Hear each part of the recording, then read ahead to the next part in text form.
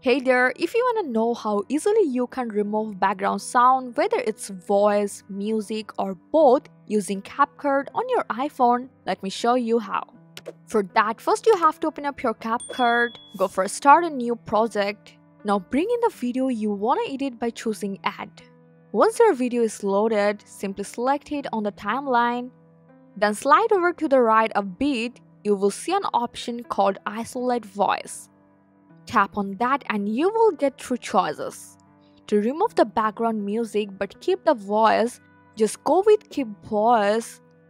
On the other hand, if you want to remove the voice but keep the music, you can choose remove voice. When you are done, then hit the check mark to confirm. But I want to remove all background sound. So for that I choose none and back from here. So just swipe left again and you will find the extract audio option. Tap on it and the voice and background music will be separated from the video. Now tap on the audio layer and you will see an option to delete. Go for it and that's it. Your background audio is now removed. And as you can see, there's no audio here now. Isn't it real easy? Thanks for watching.